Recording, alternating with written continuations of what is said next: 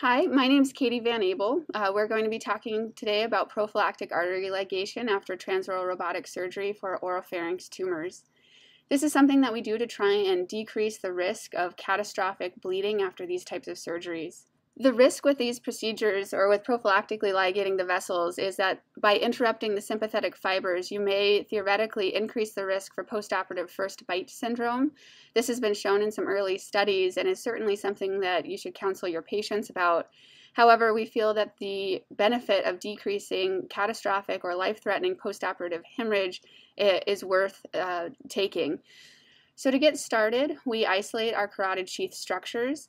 I like to start down at the carotid bulb because this will allow us to follow up the external carotid artery, looking for the first branch that takes off from this artery, which is our superior thyroid artery.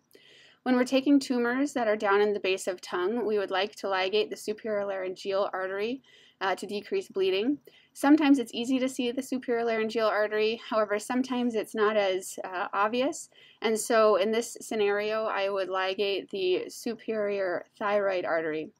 We do this by passing a mosquito around the vessel, using a single suture to ligate the vessel, and I do not actually divide them. We're just interrupting the blood flow.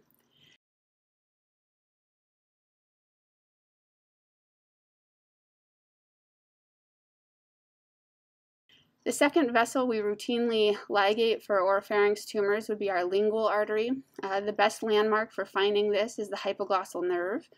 By following the external carotid artery up and looking under the hypoglossal nerve, you'll routinely find the lingual artery here, and we ligate it in the same manner.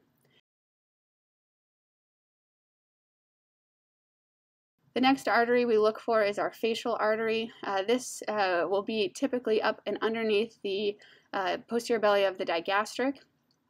Occasionally you will have a common lingual facial trunk, but I would encourage everybody to make sure that they've fully investigated the length of the vessel to ensure that you're not missing a late takeoff of the facial artery.